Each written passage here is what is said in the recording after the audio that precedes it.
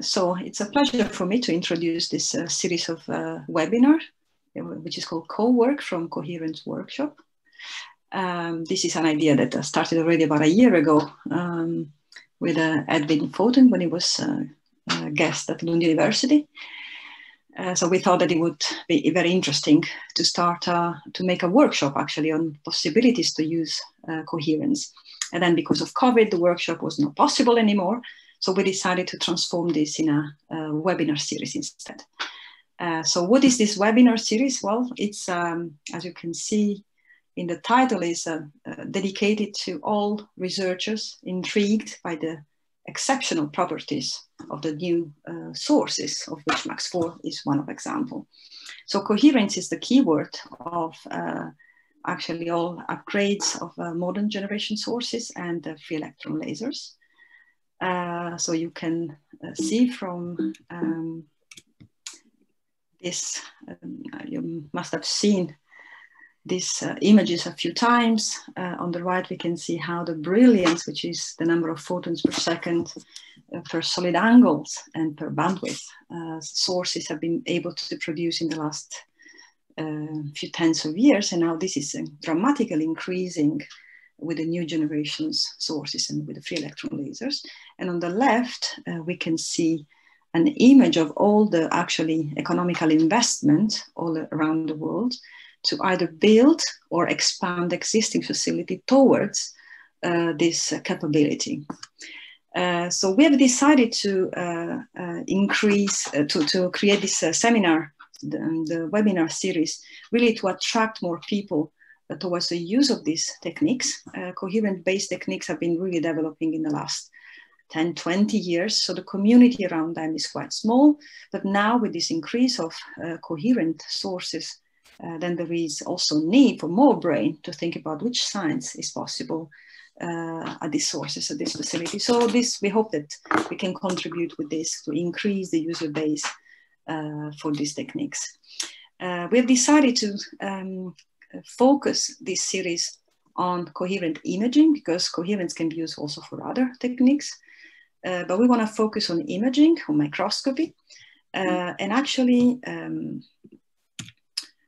we can see that these techniques, inverse imaging, coherent diffraction imaging, has been used already for a wide range of applications. So one of the first examples for a 3D imaging was for bone in 2010, but then this has been also used for crystalline biomaterials. This is, for example, an example in which coherent actually helped to understand that crystals in shells, microcrystals in shells actually are made of very, very small building blocks, which are nanostructured, about 200 nanometers. So it's been quite a revealing study. Imaging has also been used to make microscopy of cells, isolated cells. So this is also a work using holography, actually. Microscopy of not only of morphology, of electromorphology, but also of magnetic morphology, let's say. So this is an example of how inverse coherent imaging has been used to visualize a vortex of spin within a cobalt ion material. And also, it can be possible, it's possible to use coherent diffraction imaging on actually very crystalline samples. This is an example of analysis of defect in a nanowire. So this is extremely small object, which is extended a few microns in one direction, but confined within less than 200 nanometers in the other. So this is also quite a spectacular result. And it's more and more extended actually to real life application. This is an example of how the morphology of a solid oxide fuel cell is actually affected by operation. And all the way to the analysis of how crystal defects can develop during operation of batteries. So as you can see, there is a wide range of applications. So we have organized a program that actually makes an introduction to the coherence. So this is what we will hear today from Pablo. And then in the next lectures, we will have also introductory lectures to the technique. So we really want to give an idea of what is the information that can be extracted from such data set and analysis. What are the requests on the sample? What are the limitations? So all the speakers, especially of the first few seminars, we actually take care of explaining in details what are the possibilities and the limitation of the techniques. So don't hesitate to ask directly questions during the seminars, or try to contact the speakers after the seminars or the organizers. We will be happy to reply. But now I give the word to Pablo. Pablo Villanueva-Perez joined Lund University, I think about a year ago, and is one excellent example of how one can get fascinated by coherent properties. He was studying high energy physics, and then during a collaboration with a free electron laser, then he decided that actually he was really, really excited about the possibilities of coherence. So he, in the next postdoc, he went to work at PSI with Marco Stampanoni, was introduced to tomography, and then later on he went to European XFEL, where he continued, let's say, to develop his passion for coherence. So today Pablo is going to give us an introduction to all the concept behind the coherent imaging. I also know that Pablo likes to be interrupted during his lecture, so if you have questions, don't hesitate to raise your hand. If you click on the participant list, you can actually raise your hand. I will see this and I will interrupt Pablo and I will give you the word. So thank you for coming, thank you for joining, and I really hope that this is going to be useful and interesting for you. So thank you, Dina, for the introduction. I will try to share my screen. I think you should be able now. Yep. Is it? Can you see the presentation now? Yes. Go ahead. Okay, great. So thank you, Dina, for those kind words. I mean, as Dina said, I'm going to present during this webinar an introduction to coherent X-ray imaging. So I hope I can give you an overview of all the other talks that are going to happen later and developing more further details. Here I give you my email address. So let me change to the laser pointer. So here you have my email address. So if you have any doubts after the talk, please don't hesitate to contact me, or you can also contact me via the organizers. So today the talk is going to be divided in 4 topics. First, I will try to start from the very basic. So we'll try to describe you how X-rays interact with matter. And as we are going to talk about coherent X-ray imaging techniques, I will introduce the concept of coherence. Then I will move for the sources. So I will try to motivate why we are so excited nowadays and why coherent X-ray imaging techniques are becoming so popular. And for that, I will make a brief review of brightness or brilliance. Then I would talk about coherent and phase imaging techniques, and I focus on 2 kinds of techniques, only the propagation-based, but in 2 regimes, something I will explain later, near and far field imaging techniques. To conclude, I will talk about 3D and how we can reconstruct in 3D objects by using X-rays and coherent imaging techniques. So with that, let's start. Sorry, I forgot. The references for this talk are the following ones. So I will mainly use this book, An Introduction to Synchrotron Radiation by Philip Wilmot, because it's a good introductory book for people from different disciplines like biology, chemistry, and physics. These 2 other books, Elements of Modern X-ray Physics and Coherent X-ray Optics, are more oriented to physicists, but I also extracted some material from them. So let's start. What is imaging? Well, imaging is nothing more than mapping interactions with a sample. And we do this because seeing is believing. By reconstructing an object in 2D and 3D and seeing its structure, it's easier for physical interpretations than having just a physical model and interpreted it. X-ray imaging is decomposed in 3 stages. So the X-rays, which are our probe, they must interact with our sample. The photons that they have interacted, they are collected by an optical setup and brought into a detector. The detected signal is then processed in order to reconstruct and map those interactions within the sample volume. As you see, there are these three different steps: interaction, optical setup, and processing, and they must be optimized in order to get the maximum we can get. So, for example, from the interaction optimization, we can tweak the energy of the X-rays for a given sample in order to minimize the dose or increase or decrease the acquisition times. Also, we can have different optical setups that they can collect the photons in a different ways. And for that, we have imaging criteria that establish which optimal optical setups we should use.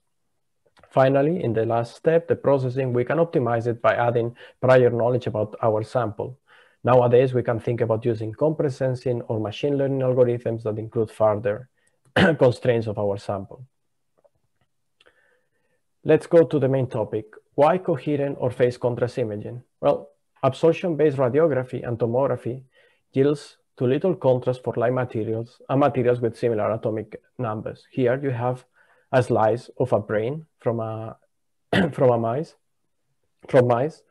And the most important thing here is the absorption contrast scales with the atomic number to the 4th power and the energy to the -3. That means that we will have high set materials, so where set is the atomic number, like let's say gold, they will have higher absorption contrast than light materials like carbon, which is the basis of of life, of biology. Also, their contrast will depend on the energy. So, for example, if we increase the energy by 10 times, we will reduce the absorption contrast by a factor 10 to the 3, so 1,000 times less contrast. So therefore, we will play with these two parameters, atomic number and energy. To understand this and how the interactions and we characterize it with X-rays, we have this example. So imagine that you have two waves. These represent two X-ray waves or two photons. And one of them goes through a material with an index of refraction, N. This is the way we characterize the material by its index of refraction, which is equal 1 minus delta plus I beta. Delta and beta are real and positive quantities. Therefore, the real part of the refractive index is 1 minus delta, which is smaller than 1, where 1 is the index of refraction of vacuum. Beta is, again, a positive quantity that is associated to the complex part. So what does it happen to our initial photon that goes through the material? So first, what we will see is that the amplitude is reduced. That means that part of the energy of the photons of the wave is deposited in the sample. This is regulated by beta, which is associated to all the inelastic interactions that deposit energy to the sample. Then we have another effect that we will observe that there is a phase retardation. So if we count the number of periods of the wave not interacting through the sample and the one interacting through the sample, we will see that there is a delay on the number of periods. This is due to the phase oscillation. This is a phase shift that is originated by delta, and this is related to the elastic interactions that they do not deposit those in our sample. Let's see with an example.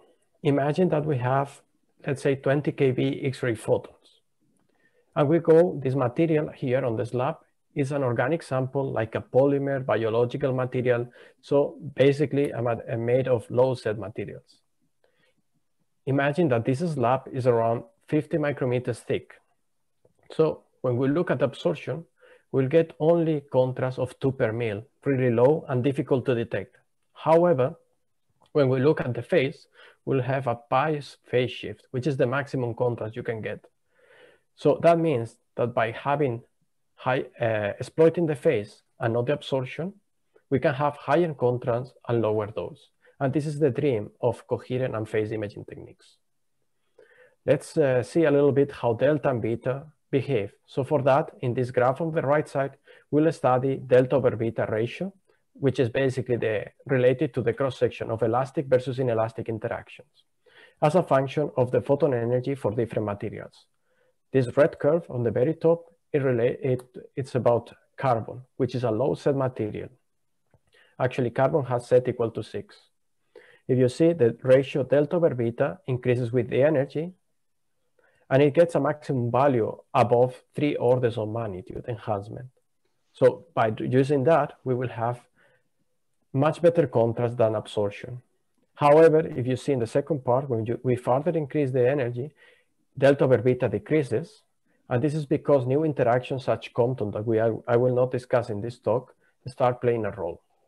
If we go to higher set materials, the enhancement delta over beta, it's smaller. As you remember from my previous slides, the absorption contrast scales with Z to the 4. So we have a higher set material, so therefore the contrast delta over beta is reduced. But however, for silicon, which is the basics of semiconductor industry, still we can get an enhancement of delta over beta around 3 orders of magnitude. If we go to higher set materials, then we see that things get more interesting. Like for example, for gold. In the case of gold, the enhancement of delta over beta gets a maximum close to 10 to the 2. But you can see there are these peaks. And these peaks happen because we have absorption edges within the electronic structure. So that further decreases the enhancements of delta over beta. So by exploiting delta over beta, or exploiting phase contrast techniques and coherent techniques, we aim 2 dreams. The first one is the dream of 0 dose, when we increase the energy of the X-ray photons to reduce the absorption and use the elastic contrast, especially for low set materials. And the other dream is to improve the sensitivity for those low set materials like carbon, silicon, in order to have higher spatial resolution and higher contrast by exploiting elastic interactions versus absorption interactions. So we want to measure phase. How do we do it? For that, we require a quantity that is called coherence. So the way we describe coherence is in 2 terms. We have 2 kinds of coherence. You have the temporal coherence and the spatial coherence. The temporal component is the ability of the light beam to form fringes with an elevation of itself. So in general, when we have a wavefront, it doesn't have only one single wavelength. It has a certain broadband, delta lambda. So imagine that we have 2 waves that start exactly from the same point, one with wavelength delta lambda and one with lambda plus delta lambda. So you see by oscillating, they will start being out of phase till a point where they are in opposite phase. The point where these 2 waves are in opposite phase, we call it the longitudinal coherence. Then there is the spatial coherence, and this is related to the ability of spatially separated points in a wavefront to form fringes. The best way to understand this is with the double slit experiment of Young. So imagine that we have only the purple point as a source, and this is a delta function, so a perfect point source. When it arrives to the screen where the 2 slits are, it will produce secondary waves as the Huygens principle dictates, and we will have the purple interferometric pattern. I will not enter in the details, but you can imagine that we have this interferometry between these 2 sources. We have a second source, which is the blue one, that is displaced from the other one, and imagine it's again a perfect point source. It will produce exactly the same pattern, but slightly displaced respect to the purple one. You can imagine that if we have another point virtually here, farther away, we can have the case where the maximum of the interferometric pattern is when the minima of the other pattern, of the original pattern, the purple one. Therefore, we will lose the capability by having another point farther away to resolve the interferometric pattern. Another way to see that in a most simple picture is thinking about the old times light bulbs, the incandescent bulbs with tungsten materials. So these bulbs emit all the spectral visible wavelengths and beyond. And they have a really large size, so therefore they are not also spatially coherent. So if we want them to be spatially coherent, we can use a pinhole to have a really small point source. As you can see, this is not totally coherent because we have the different wavelengths, like the black and the red one, which will avoid the capability to perform coherent experiments. Another way to filter the different wavelengths is to use a spectral filter. For example, here, the red spectral filter that will allow only a certain narrow bandwidth to go through. But again, this is not a perfect coherent case because we don't have the spatial coherence. So in order to make out of this light bulb a perfect coherent source, we need the temporal and spatial coherence filter out by using a spectral filter and a pinhole. And this will allow us to do coherent experiments. The most simple scalar way to describe the coherence is by doing the double Young slit experiment. And here I present you the image. and the two main formulas that dictate the transverse coherence and the temporal coherence. The transverse coherence is given by the transverse coherence length, that is basically the lambda, which is the main wavelength of our radiation, over theta, where theta is the angular source width, which is seen the way we see from our sample, in this case, the slits, the source, d over the distance, which is this angle theta. Then we have the temporal coherence, that is basically lambda squared over delta lambda, which is nothing more than lambda over the bandwidth, which is delta lambda over lambda. So when these two quantities are relatively large, so we have higher coherence, then we can perform phase contrast and coherent techniques. How does it relate these two sources? When do we have coherent sources? The way to measure this is via brightness. Brilliance or brightness is nothing more than the number of photons per unit of time per millirad per millimeter square per open 1% bandwidth, as Dina introduced before. The open 1% bandwidth is the bandwidth, so therefore this is related to the temporal coherence. The millirad per millimeter square, it's actually the phase space in the 2 dimensions, perpendicular to the beam propagation. The phase space is related to the spatial coherence. So therefore we have one term that is related to the spatial coherence and one term related to the temporal coherence. So we can interpret the brilliance or brightness as the measurement of the coherent flux. On the right side, we have a plot of the evolution of the brightness or brilliance. So what we want in order to have coherent experiments and do coherent imaging is to have as high as possible brilliance or brightness. And we're really lucky because this is the figure of merit that we are using to evaluate and improve over the different X-ray sources. So initially, when X-rays were discovered by Röntgen with an X-ray tube, they had a low brilliance, around 10 to the 7. But after several years, let's say till the 60s, there was an improvement because we have X-ray tubes with a rotating anode that allowed more heat load, therefore we could have higher fluxes. But the real evolution and the real breakthrough of X-ray imaging, or for X-ray coherence or brightness, it was when we start using storage rings, which are facilities for high energy physics. But as a fact of this circular acceleration, where the particles are stored, they emit X-ray photons that they could be used for X-ray experiments. Nowadays, we are in a really excellent situation because the new sources like MAX4 are appearing. These sources are what we call diffraction-limited storage rings, where the electrons are packed to their diffraction limit. Furthermore, new facilities have appeared, X-ray free-electron lasers, which further enhance the brilliance compared to storage rings by 9 to 10 orders of magnitude. These facilities, they produce laser-like light, almost like you will obtain in an optical laser. I say almost because the temporal coherence is still not there. Well, let's go to the main topic, coherent imaging techniques. So we described when do we get coherent sources, and nowadays we are living a really golden age for coherence because we have these diffraction-limited sources, and this is the requirement to do coherent imaging. So there are many X-ray phase contrast techniques and coherent imaging techniques.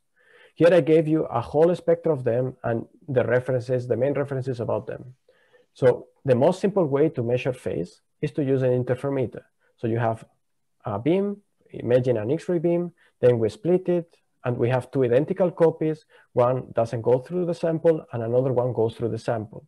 So therefore, these two waves interfere, and then we are sensitive directly to the phase. We can use also another setup that is sensitive to the phase by using a lens and a faceplate, and this is known as Cernicke microscope, but I don't have time in this talk to describe it. Also, there are other setups that they are sensitive to the first derivative of the phase, like if you use an analyzer-based technique, like we use a crystal, or a grating interferometer based on a self-imaging setup. These two techniques are sensitive to the first derivative of the phase. But in the context of this presentation, we are only going to talk about propagation-based techniques. So these are lensless techniques where no lenses are used in order to retrieve the object.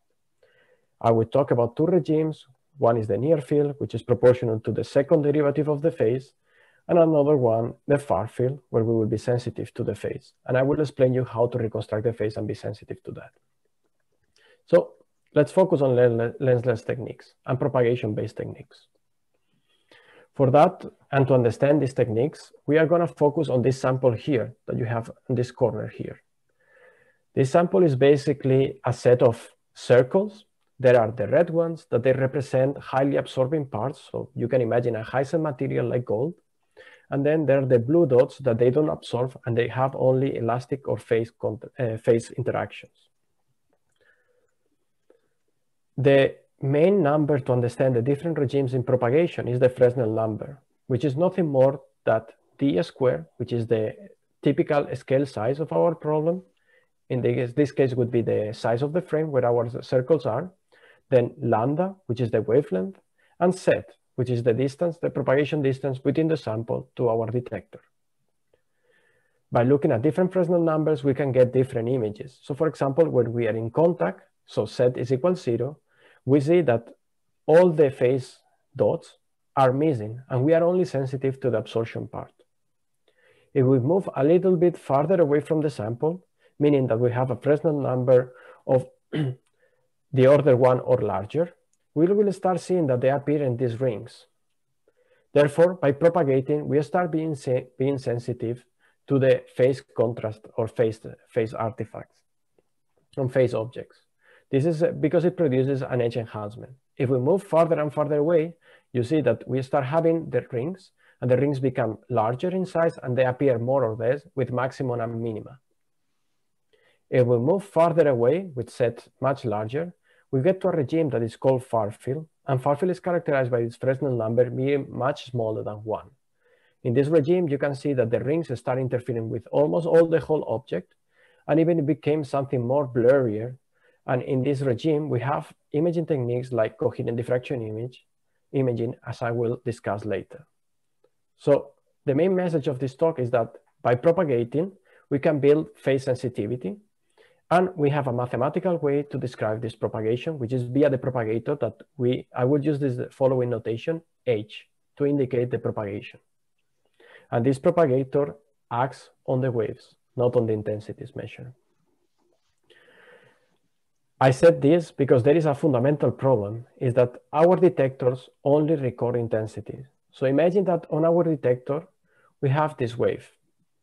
We have this wave on the detector, which is characterized by an amplitude and a complex exponential, which has the propagation terms times a phase given by the object. So if we could measure this field, so CF, on the detector plane, in principle, we could get the exit wave after the sample by applying the inverse propagator, so by propagating what we call. Unfortunately, our detectors can only measure the intensity. And if we compute the intensity, which is nothing more than the moduli square of the wave on the detector plane, we will see that we lose all the phase information and we are only sensitive to the square of the amplitude, AXY. Therefore, the phase is lost, and this cannot be directly calculated or simply calculated from I, from the intensity. This is what we know as the phase problem, and the phase problem actually tries to recover the phase from the intensity measurement I. In this talk, I will review some approximations how to retrieve this for the near and far field techniques. So let's focus on the first technique, near field or inline holography. These are some experiments we recently made at Max4, specifically at NanoMax, together with the Sebastian Kalfleisch and Mike Kant. So we exploit the unique capabilities of Max4. Max4 has some special optics that they are called KB mirrors or Kirkpatrick bias mirrors, that they are able to focus to the nanometer scale the X-rays. After the focal spot, which is the ZF position, we can position our sample. And farther away from the sample, around 1 meter away from the sample, we can position the detector. Here, I showed you several positions of the sample respect to the focal spot that I call Z1 to Z5. Z1 is the closest position of the sample to the focus and farther away, therefore, from the detector. You can see that, and on the other hand, Z5 is the closest to the detector and farthest away from the focal spot. You can see that by moving from the closer to the focal spot to farther away, we decrease the magnification. But furthermore, we have different propagation artifacts because we have different propagation. And you can see that the shape of the stars, or this pattern, is changing also by changing the position of the object respect to the focus. By exploiting these fringes, there is physical information with that, and we can try to solve and retrieve the phase by linearizing the solutions. This is possible in near-field techniques where we have an interferometric pattern, as we do in holography. So there are two main scenarios where we can easily linearize these patterns and solve them. The first one is contrast transfer functions, where we assume a weak scattering and absorption object. The other scenario is transport of intensity equations, where we linearize the propagator by assuming small propagation distances. Here in the red areas, I represent what are the phase contributions that they should be inverted in order to retrieve the phase.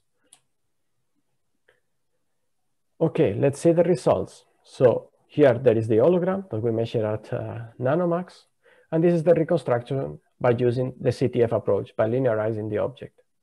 We obtain these reconstructions by using a package that is going to be released soon, and it's going to be open in Python. So it's called PyPhase, that we are developing in together with Max Lange. So by using this nanomax microscope, a full field microscope, we could measure the stars with 70 nanometer resolution evaluated by the Fourier ring correlation. In fact, this resolution is the maximum we could achieve because it was the diffraction limited given by the focal spot of the KB mirrors. One can also aim to get 3D reconstructions by rotating the sample, and as I will explain later, we can do it. And we did those experiments at nanomax by obtaining 3D X-ray microscope of cellulose fibers. We managed to get reconstruction of cellulose fibers with 124 nanometers, estimated again by a method called Fourier shell correlation, and the diameter of the cellulose fiber is 10 micrometers. So let's go to far field and look at CDI and Ptychography. So in the far field, we also can perform phase imaging experiments. But in that case, the propagator becomes the Fourier transform. So if we Fourier transform our sample and we calculate the modular square, that will give us the intensity we will measure in our detector. As I said, we only measure the intensity and we have lost all the phases. How do we retrieve the phases from this intensity measurement in the far field? There are several algorithms, mainly iterative ones, that they are capable to reconstruct that, and they operate in the following way.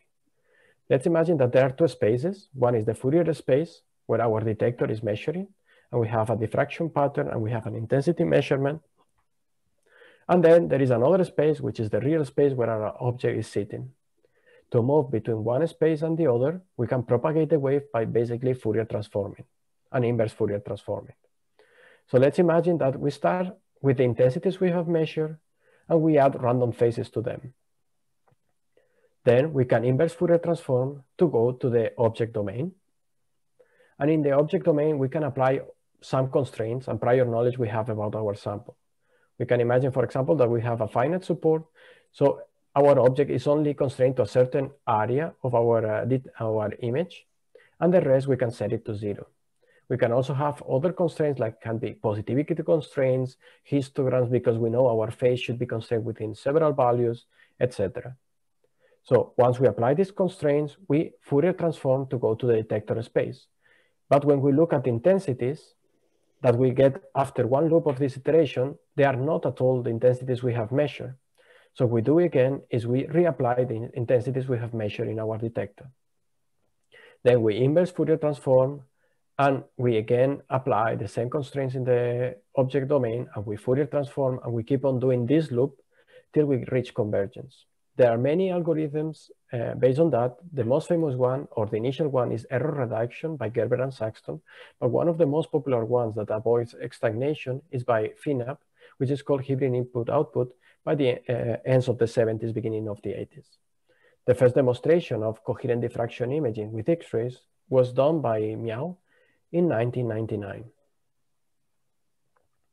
So here I show you an example how it works. Imagine that you have a phase object. This is our reference. And when we propagate to the detector, we measure some amplitudes or intensities. The amplitude is basically the square root of the intensities we have measured. Then I will show how it appears the reconstructed amplitude, the reconstructed phase, and the current reconstruction. So, Sorry, it seems the video doesn't want to work.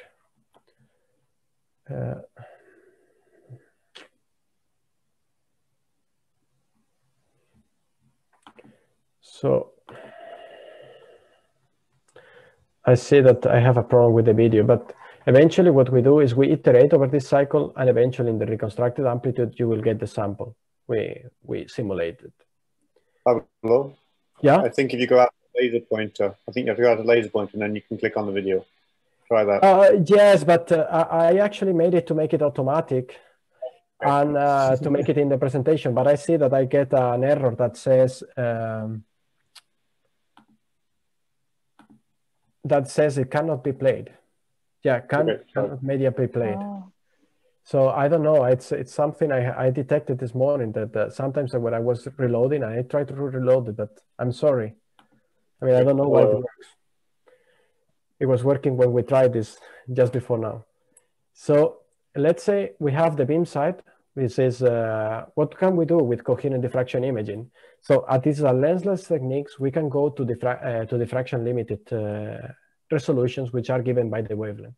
So for example, here they had this experiment with CDI where they have a beam of a site around 1 micron, and they had an object which is a gold nanostructure of 100 nanometers.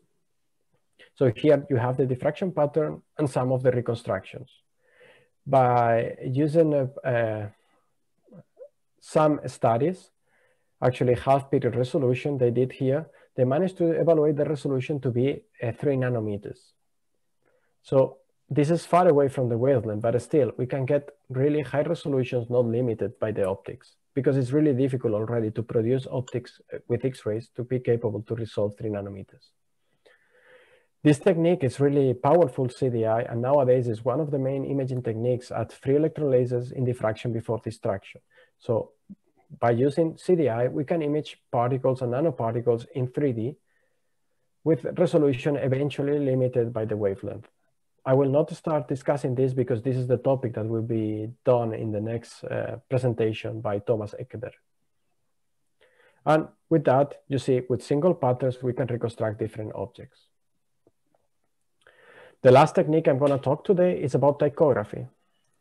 So ptychography was a technique developed for transmission electron microscopy by Hoppe and Högel in 1970s. Most of the techniques that we are now using for X-ray imaging and coherent X-ray imaging come from optics and from electron microscopy, because those sources, they had high coherence and they had to solve these problems before us. So we just adapt them or reinterpret them to the X-ray domain. X-ray ptychography is nothing more than a combination of coherent diffraction imaging, what I presented before, and scanning transmission microscopy. So if you look at this image here, you have these orange circles that represent the illumination function. So where the X-rays are impeaching our sample for different illumination. So first you illuminate here, and for this position, you record a diffraction pattern. So our data set is basically a collection of the positions of the probe respect to the object, X1, Y1, and the diffraction pattern for each of these positions.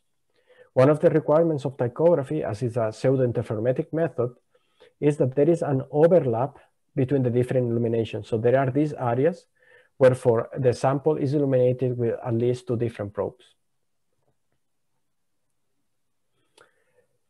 The good thing of ptychography is that we can reconstruct the sample and the illumination simultaneously. So in the case of coherent diffraction imaging, as we don't have this redundancy, we only reconstruct the object. And we can do that iteratively, as I described before. So you can imagine that we have the exit wave, which is now the product of the object, O, and the probe position, P, which it changes for every acquisition. Then we Fourier transform, we have measured the diffraction pattern that we constrain, we go infer Fourier transform, so we go to our sample, and we update it. And we can update simultaneously the object and the probe. And this is what you are seeing on the right-hand side, where you are seeing that the object for the amplitude and phase is being updated, while also the illumination in phase and amplitude. Here, this video works. So here you are seeing a scanning process of ptychography. So there is the Lund logo, where it's being scanned, and this is the probe position that is always constant, but the object is moved respect to the probe, and for each probe position, we are recording a diffraction pattern.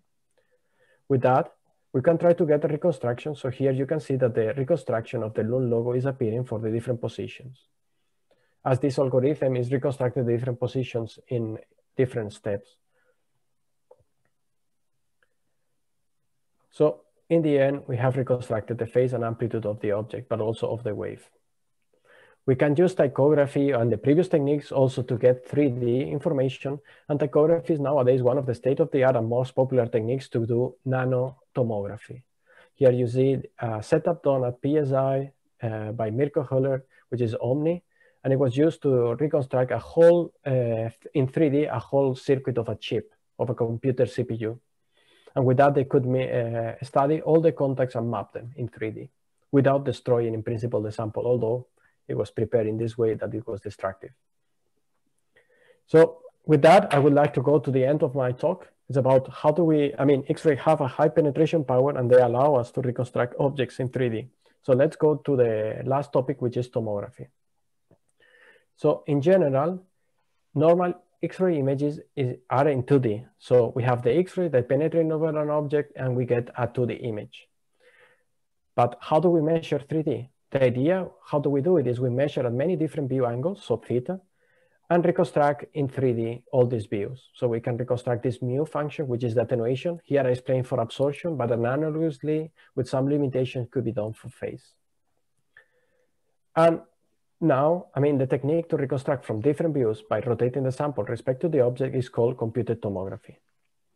But how is done this reconstruction? That's what I will try to explain you. We tried this problem of a reconstruction of a 2D image from a set of 1D projections. So I will simplify a little bit the formalism, because in principle, we will reconstruct a 3D object, but I will follow a salami approach. So what we are going to study here is how to reconstruct a slice of a salami instead of the whole chorizo or salami. So here is what you are seeing here. You have one slice of the salami where you have these two dots and this, and then for each angle, we will acquire a 1D profile. So therefore, if we want to reconstruct the whole object, we will just need to stack many of these slices by knowing the order. There is something about the formalism used in these slides. So we use Y as the optical axis. So Y is the direction where the X-rays move. And therefore, they produce the attenuation profile, which you see here. So let's assume that we have a function fxy, which is basically that it's integrated. So fxy could be our attenuation profile, mu xy, and this is integrated over the X-ray path. So basically, in our case, as I said, I use y as the optical path. So we will integrate fxy over this direction that is called y.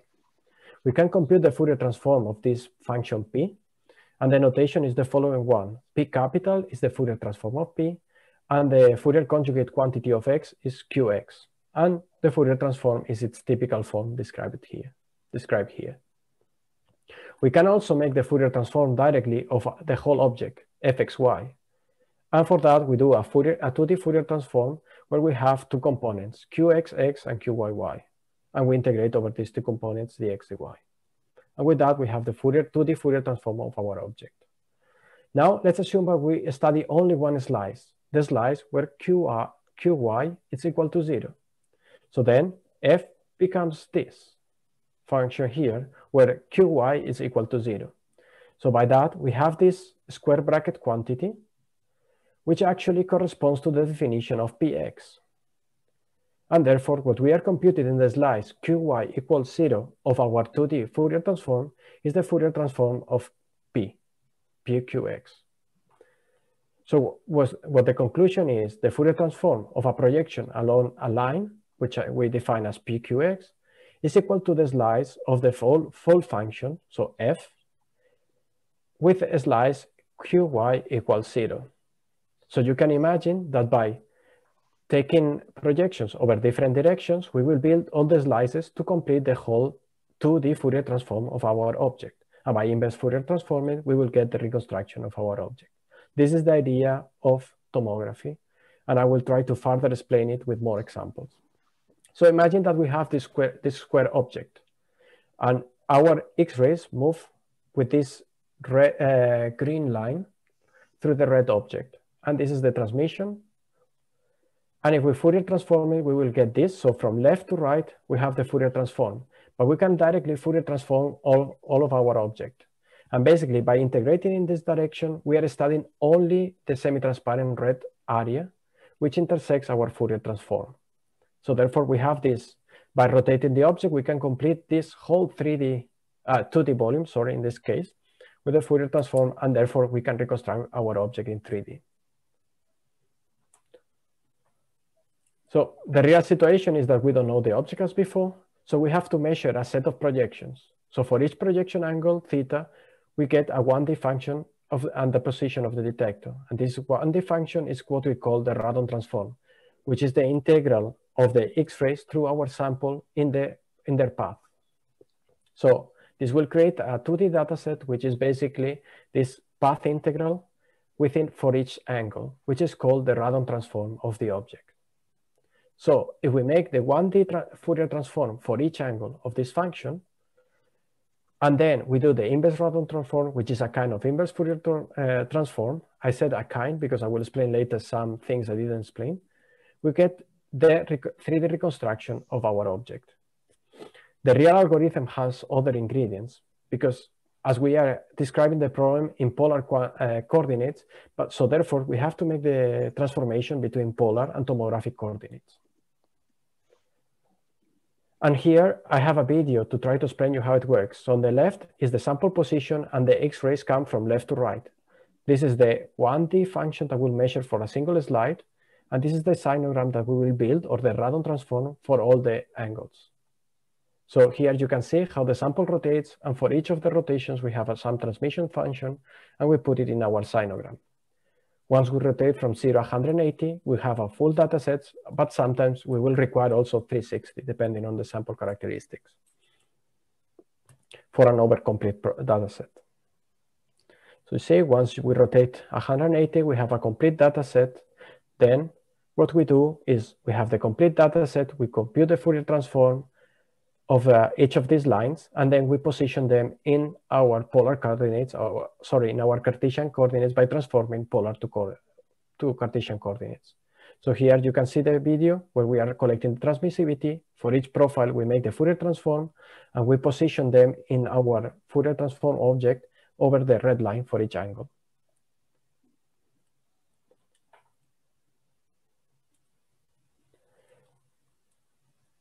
So once we fill the whole Fourier domain, we will be able to inverse Fourier transform and get the final reconstruction of our object. And this is compared to the original image. So this is the way CT scans work, for example, in hospitals. And here is the example of the typical one you can have in a hospital, where you have inside an X-ray tube and an array of detectors. And this is the way it works if you dismount it and you see how fast it works. So then you will understand how noisy they are. So here is the source, here's the array of detectors, and then they start acquiring acquisitions. Well, you can hear that some scientists are having fun in the meantime. And yeah, it can rotate quite fast. With that, I come to the summary of my talk. So imaging is nothing more than mapping interactions. We have discussed the effects of interactions with matter, and I try to motivate why it's important to optimize the dose and how we can do it by exploiting the phase instead of the attenuation context. We have introduced the concept of coherence required for coherent and phase contrast techniques. We have discussed the coherent techniques without lenses in the near field and far field regime. We have introduced the problem of the phase retrieval and the phase problem, and we have shown a little bit how to solve it for near and far field techniques. And finally, we have discussed how we can retrieve 3D information from 2D measurements. So with that, I would like to thank you for your attention.